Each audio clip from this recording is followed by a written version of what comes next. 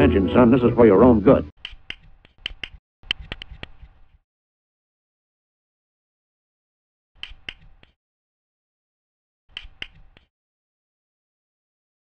We all know about the Panama Canal, built by the U.S. in the Central American nation of Panama. It's an interesting and controversial part of U.S. history.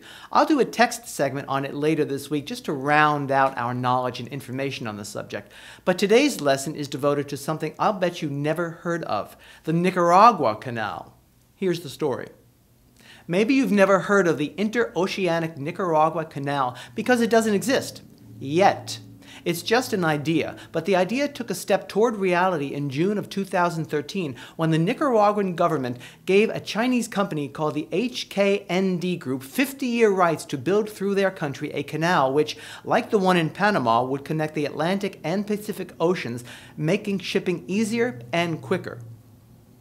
Now, one of the differences between the Panama Canal and its potential future rival is that the new canal would be wider and able to accommodate today's bigger supertankers and transport ships that the Panama Canal, built 100 years ago, can't, even with expansion projects currently underway there.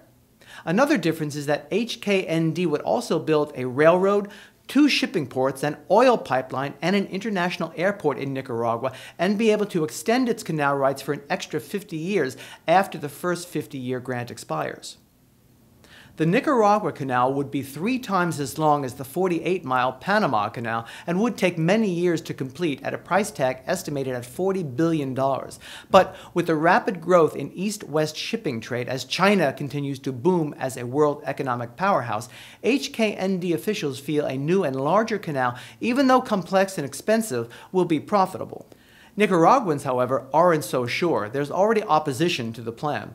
While some say it'd be an economic boon and create jobs in a poor nation with very high unemployment, others say the government is selling the country to foreign interests, like the Panamanians did a century ago.